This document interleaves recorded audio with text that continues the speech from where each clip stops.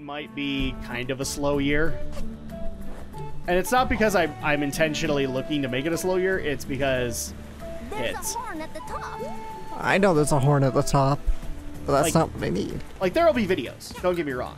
But if you guys are looking for special events or stuff like that, that's kind of why, unfortunately, after we did the God of War giveaway and people loved it, we haven't really brought it back. Yeah. Is because we're way too busy to run a giveaway right now. So we'll probably do one later. But right now it just doesn't work out. I mean, we're literally a week away from Christmas. And I'm just going to go ahead and point out to all the people who don't have families, like their own families. Having a family on Christmas is basically like pulling teeth, because you will spend most of the day getting places and then trying to keep your kids in line. Yeah. So that's kind of a complicated situation. I guess I'm gonna do the windmill last. That's fine. I'm going to the bird cage. I'm not complaining, and I'm not a Scrooge, so don't give me that. I love me some Christmas, but I'm a total Scrooge. well, you have a reason to hate Christmas. Yeah. You have to deal with the retail side of it, so that's justified. I was there with you. Like, I did retail. I've also done movie theaters. Movie theaters also suck around Christmas. Yeah. Especially if you have, like, a really big holiday year. Like, years like this where, you know, what was it we had? Like, a couple of movies got delayed from December into February. Like, Battle Angel. Battle Angel, and I want to see... I think Captain Marvel was initially supposed to be coming out in November, and now it's been delayed into 2019. But you could have had a bad movie year this year, and you didn't. This is actually one of those few years as, like, working in movie theaters is a blessing. Yeah. Because you have Ralph Breaks the Internet, which is the obligatory kids hit, and then you have Aquaman coming out this weekend. So that's the obligatory superhero hit. Yeah. And that's it. Like, everybody else is going to go see movies that came out months ago. In fact, I would not be surprised if all of a sudden, over the holiday weekend, we see tons of showings for, like, Fantastic Beasts 2. And I wouldn't even be surprised if people brought back Infinity War to theaters. Or Black Panther. Yeah, Black Panther especially. Yeah, that one makes a lot of sense. And there technically is something else that our viewership wanted us to talk about, but I don't know if I want to talk about it. Oh, what? Our thoughts on the Patreon situation. I have no idea what's going on with Patreon.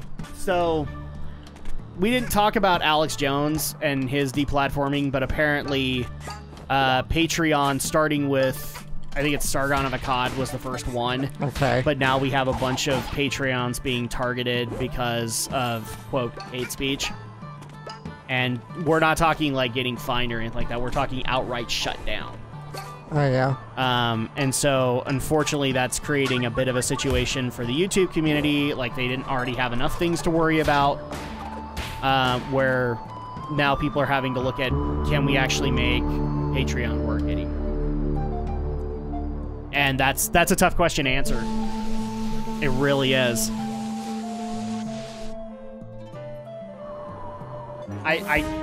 I will say, like, my opinion on the matter is I'm pro-free speech, so I do think it's dumb that Patreon would ban them outright. It's their... Before you jump down my throat, it is their call. Yeah, I know. It is their call. Do I think it's the right move? No. I don't. But that's their call to make, not mine. So, like, because I've kind of gotten into this ever since... I think it was a couple of years ago I admitted that I did watch a few of Sargon's videos and found myself 60-40 in agreement with him. But I still had some problems with it. But he had the right to say it. He had the right to be able to say all that stuff. And yes, people can make the argument of, like, well, he doesn't have the right to be able to earn money off of it. Well, technically he does. He has, like, if he's bringing forth some good ideas and they're worth of value, then yes, he has the right to be able to make money, or he has the right to be able to charge. But it just depends on the organization that he's charging with. Patreon doesn't agree with it, so they have the right to silence it. It's really tough, because... Well, the other thing that people are getting mad about is that... Because you have people like Alex Jones and... I should probably point this out. The stuff that Sargon got banned for... Right. Didn't technically happen on Patreon, and the reason that Patreon gave was that basically it did. Yeah. And so, to give a little bit of context, the offending action, first of all, happened earlier this year. So we're already having another stupid deal where people are going backwards in time to find dirt on you. Well, it is early. We're talking early this year year, as opposed to 10. as opposed to 10 years. Yeah. So it happened earlier this year, and he... I can't remember what the conversation was about, but he was basically... he dropped an N-bomb. Oh, shit. In the fact that he said, what you're basically saying with your argument is that we're a bunch of white N. Oh. And it was not on his channel, by the way. It was on a smaller YouTuber's channel who asked Sargon to come on and do an interview, and he did. Yeah. So it was technically not even on his YouTube channel where this happened. And it wasn't on Patreon, which the reason that they gave was basically that it had to have happened on Patreon for him to get banned. And it didn't. So, yeah. People, just don't use that fucking word. People, just don't. Okay? Well, okay, I get that too. That's a word that should have gone away in the 60s, and I don't know why people still insist on using it today. Well, it should have gone away longer. Obviously longer, but I'm saying the 60s because, you know, that's when the civil rights movement happened in the States. But it's just like, don't use that word, okay? You're not edgy, you're not cool, it's just, you're just a moron who's using a racial slur because you think it's cool and edgy because people used it ages ago. In this time, in this day and age, don't use it, okay?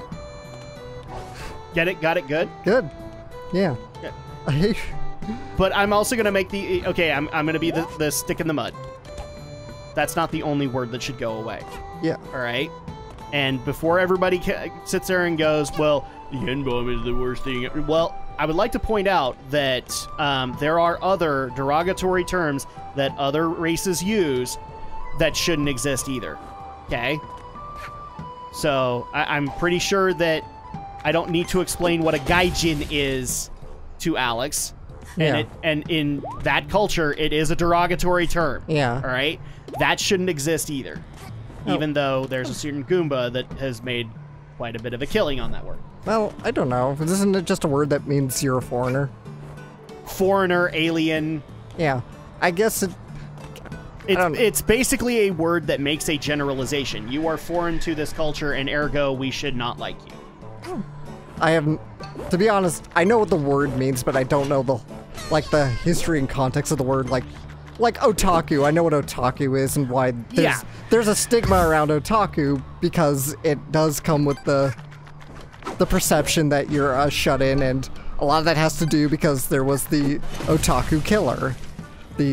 I think he was a serial killer in the back in the mid 90s, and yeah. But the original intent for it, including how many Gaijin Goomba videos have you seen? I've seen a lot, but have you ever heard him talk about how he would get referred to as a Gaijin in Japan? I've heard it's unfortunately, guys, it's a derogatory term. It's considered outsider. And so if you want the N-bomb gone, I'm going to say, no, you shouldn't stop there.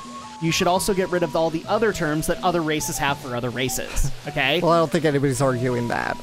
And they should be. That's what I'm saying. They should be arguing that. I mean, nobody's arguing... I guess I should have said nobody's arguing against that. I'm saying N-word because well, those cultures are arguing against it because they don't think that they're that bad. And I'm saying, no, they are. Yeah, well, unfortunately... if you don't like the N-word, well... Kraka's pretty much the black equivalent of that. Yeah, well, unfortunately, I can't do anything about the Japanese Gaijin. I am not expecting you to be all, before people go, you are violating the politics rule. No, I'm pointing that out. That's why he got banned, and am I saying he should have used that word? No, but again, this is a whole other thing of it's Patreon's choice. They can do this. if they want to shoot themselves in the foot, they can do this. Which it right now is looking like, yeah, they kind of are. There's a lot of content creators on Twitch and YouTube that are now leaving the platform because they can't trust Patreon anymore. The other thing that doesn't help this, that I should point out, is the creator of Patreon, when he tried to explain it, used a weird term for it, but this is how they watch all the Patreon content. Ow. Yeah. I can't remember what the actual term for it is, but it sums out to an anagram for mob. An anagram for mob? Let me see if I can bring it up. Like mobster, mafia? What? Basically mob rule. Oh, mob rule. Don Country owns it? Yeah. Don Country, Patreon. That'll probably bring it up for me. Actually, did you hear? I know neither of us really follow much PewDiePie news, Well, but same thing. yeah. PewDiePie news. So, yeah.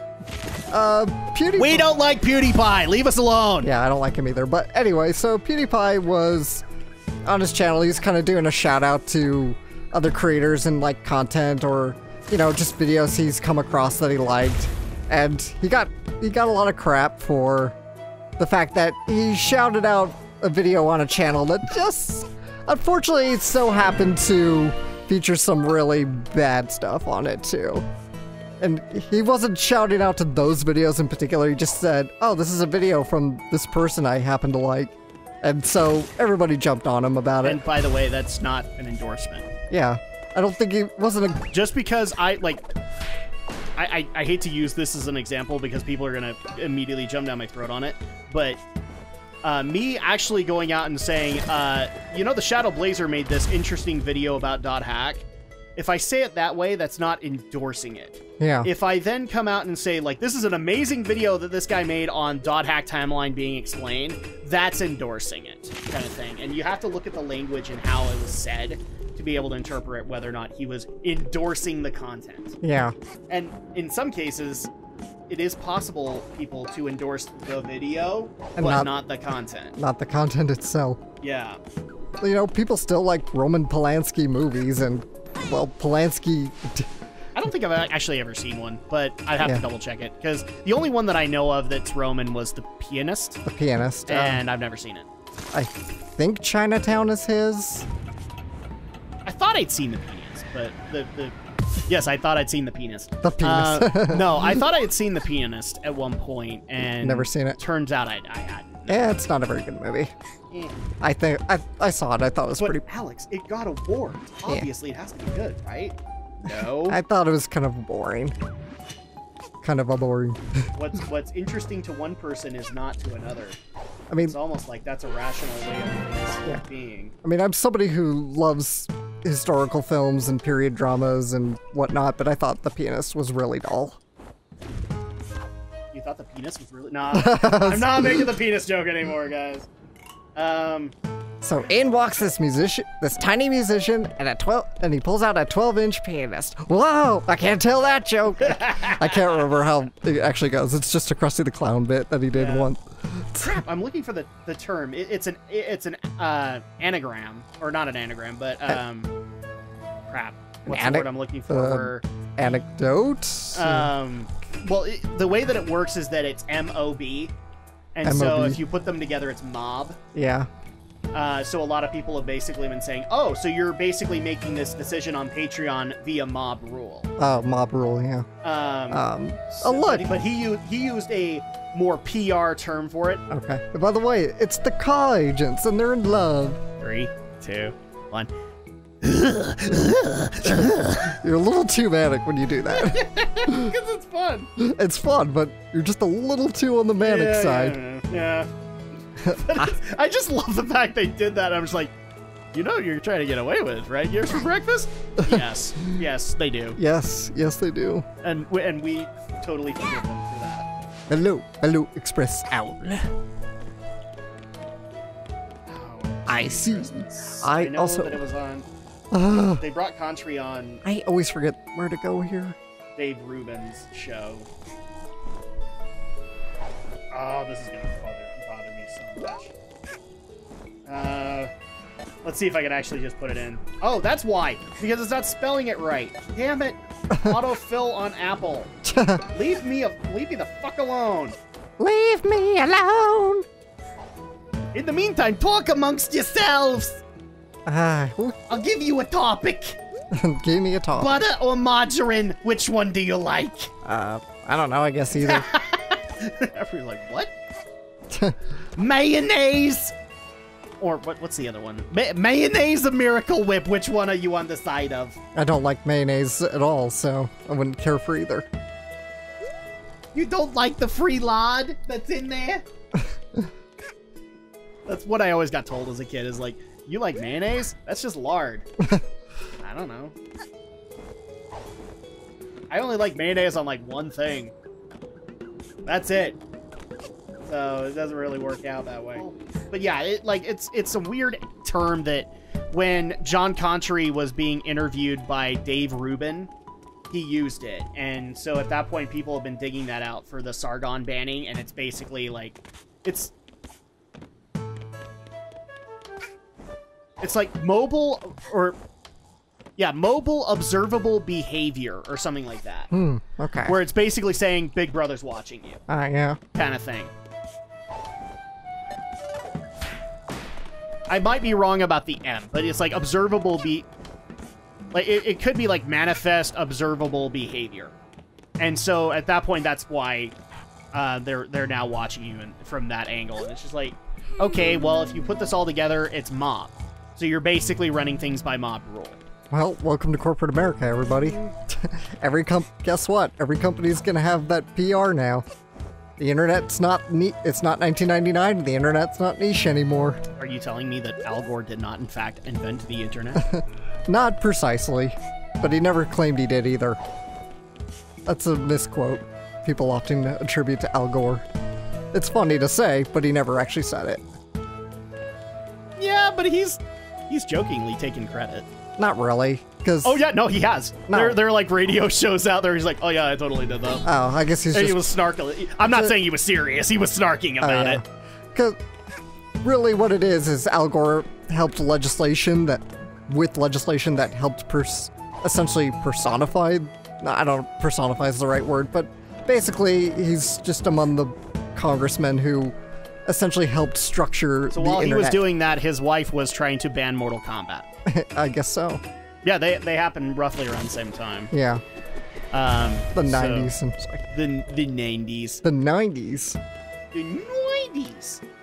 The 90s where were you awesome. could rip a guy's head off from his spine and it was okay in video games. Okay, it's still okay now. I mean, but, yeah, I don't think anything's really changed on that front. No, not really. I mean, for crying out loud, I like the Mortal Kombat 11 trailer, jeez. It's not even silly anymore, people. They're getting really nasty. I know, it's like, I just can't play new Mortal Kombat now. I mean, I like the story mode that the new games are implementing. It's actually very cool to be able to see this world get fleshed out. Yeah. But, yeah, the fatalities, I can't even watch them anymore. I get squeamish. Ever since the Noob Saibot one that happened in MK9, I can't watch him anymore. Oh, Adam, I need a guide. I can never remember this one. Which one specifically are we working on? Alpine Skyline, the Birdcage. Boing? Oh, there you go. There we go. Sound the Horn of Gondor, Alex. The Horn of Gondor. And now it's been sounded. There we go. And now we can go and get the timepiece. I always forget where to go on these ones. The windmill I remember the most, because I remember spending, like, the longest, because the platforming's a little tricky there. But we'll see that when we see that. Alright, so let's end this thing, Alex. Let's do this. It's time to can this bitch. I mean, can this fish. That's what Jason said, right? Or put this in the can. One of the two. You know, kind of like that craptastic Sonic movie's gonna be in the next little bit. Probably so. Ah! Well, you know it's in the can. Whether you want to acknowledge that it's good or not. Yeah. You know that thing's in the can somewhere. And woo!